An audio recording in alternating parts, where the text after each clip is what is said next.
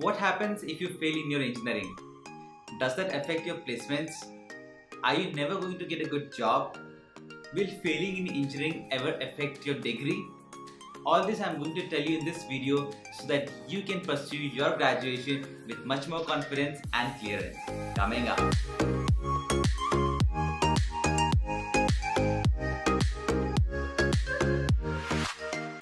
So before I begin talking about what happens when you fail in your engineering, let me tell you, I believe most of my viewers come from the first year for engineering, or even if you come from second year, third year.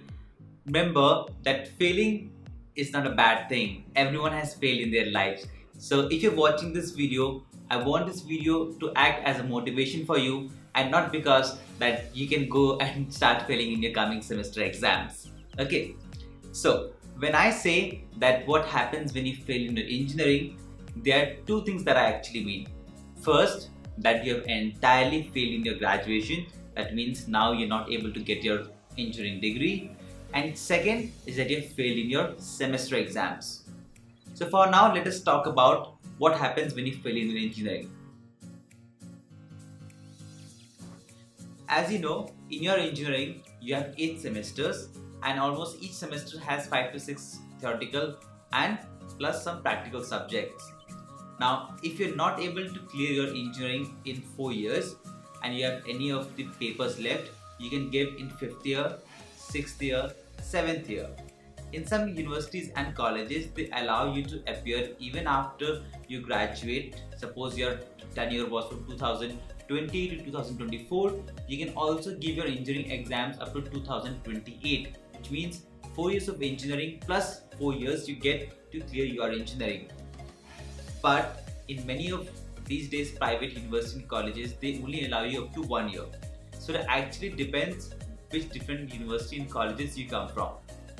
Now, what happens if you complete your degree in after 4 plus 2 or 3 years? Now, suppose you're a graduation student 2020 and you're expected to graduate till 2024. The degree that you're going to get will have the year from 2020 to 2024.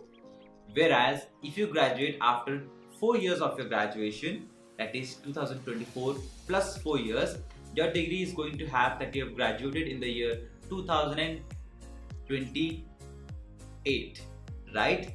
So if you're going to any of the interview and when you place your degree, any of the recruiter will come to know that there's a total tenure of 8 years that you've taken to complete your engineering, and he or she will of course come to know, which means you can never hide it. Now, I surely don't suggest you to take your engineering from 4 years to 8 years.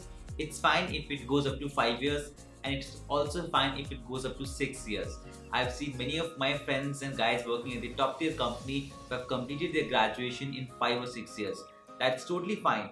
Making sure that after 4 years of graduation, you have got yourself a good job or any of the startup or whatever skills that you want to work in your entire life, that is totally fine if you have completed your graduation 5 to 6 years. Having said, you have found your passion and doing well in that. So that is the first thing. If you fail in your engineering, you get some extra years like 3 to 4 years to complete your graduation. And suppose even if you are not able to complete your graduation in those years, either you get a letter from the university or college that you are not fit for this graduation, or some universities will provide you some other degrees saying BSc in some other streams. Okay, so if you are able to complete in the given tenure of 4 years, well and good. With an extended time period of 3 to 4 years, you will get the degree, but the year will be written from the year that you have graduated. And if you fail, then either you will get a letter that you are not fit for this engineering, or you might be given any other degree of BSc or maybe any other. That entirely depends on the university.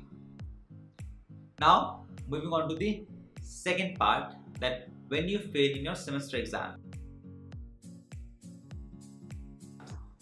Now, when I say when you fail in semester exams, since all you first year engineering students are watching my video, when you fail in odd semester exams, you can reappear your exams in next odd semesters.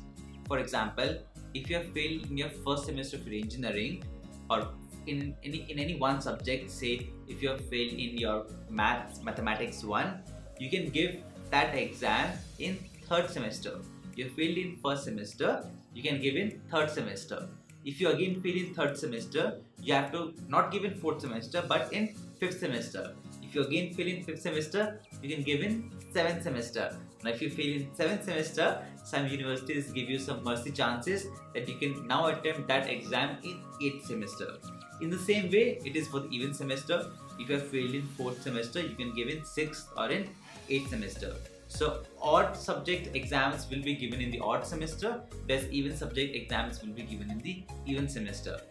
Now, does that affect your placements and all this stuff? Now, to be very frank, if you have cleared all your exams by the time of placement, say suppose if your placement is coming in the 7th semester or in final year for graduation, and before that suppose you had 4 backlogs, you failed in 4 subjects, but till then you cleared it, it's totally fine. That does not affect your companies or whosoever is coming for the placements. But if you have any of the backlog left, there are possibilities that companies will ask you to clear those exams even if they select you. So failing in semesters really does not matter much. Having said, you have a knowledge of your subject and you can clear the interview exams.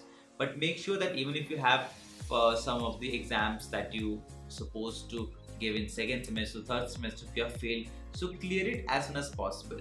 Failing in any semester is not a problem, but if it carries on, that creates a problem. Second, I talked about the degree. If you fail in semester exams, it is nowhere going to be reflected in your degree, whereas if you get the mark sheet, the mark sheet year will be different. If you have done your first semester exams in 2020 and you're again giving it in 2021 because you have to give it next year, then the mark sheet will be of the next year.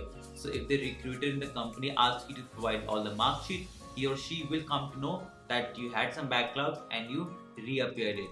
Even then it's totally fine, that does not matter much. But just make sure that if you have ever failed in your first year of your graduation, which actually involves your physics, chemistry, maths, mechanical engineering, electrical engineering subjects, you must clear them only in the first year itself. Because if you try to do it in second year and third year, you actually lose the connect with the subjects and then it becomes very tough for you to once again clear those exams. So my advice is to try hard. Engineering is not that tough. I believe engineering is one of you have many subjects, but engineering is not that tough as MBBS or any other courses. Now I don't know if that's a good part or a sad part. Engineering should be tough. That is what I believe. But in most of the parts of India, if you're watching this video, the engineering is not that tough. You can of course get a good score if you are an engineering student. That's all from my side in this video. If you have any more questions or if you have any more suggestions, you're free to write in the comment section below.